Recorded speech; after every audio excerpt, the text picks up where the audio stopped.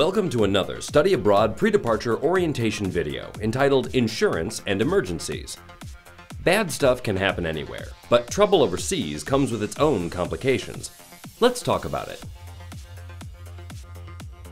All CSUF students studying abroad will receive travel insurance at no extra charge to them. It's only good for the duration of your program, obviously, and should be your primary insurance during that time. Once your insurance has been processed, you will receive this insurance card from the Study Abroad office. In the event of an emergency, we want to be there for you. However, for different people, emergency can mean very different things.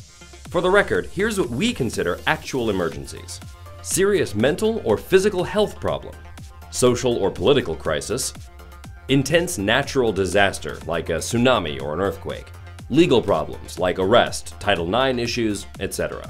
As much of a bummer as it might be, I don't like my roommate, the food is gross, my AC is broken, scholarship issues, etc. are not legitimate emergencies. Those can be handled with a simple call during office hours. In the event of a real emergency, being prepared is key. It's important for your family to have your contact info, but make sure we at CSUF have theirs as well. We may contact you or them as needed. Review your insurance policy before you head out. It wouldn't be a bad idea to print out a copy and keep it close by while you're traveling either. For lesser emergencies, you can call the Study Abroad office between 8 a.m. and 5 p.m. Pacific Standard Time. For the type of emergency you'd normally call 911 for, call the CSUF Campus Police dispatch number.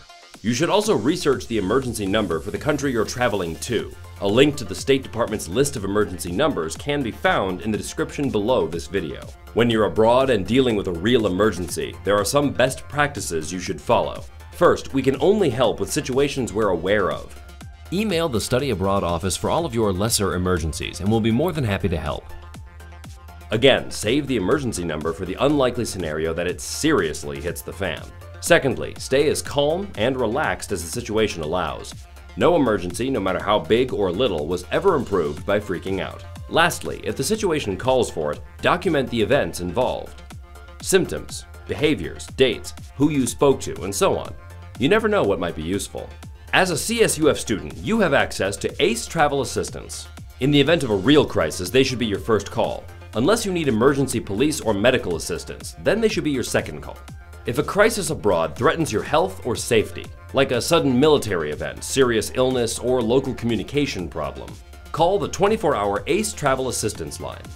Once you've contacted them, contact us. We'll definitely want to know about any situation that's severe enough to warrant calling ACE Travel Assistance, and we may be able to offer other help. Thanks for watching. In the description below this video, you'll find links to the rest of the videos in this series, as well as links to various sections of this video, in case you want to review anything in particular. If you have any questions, please feel free to contact the CSUF Study Abroad office.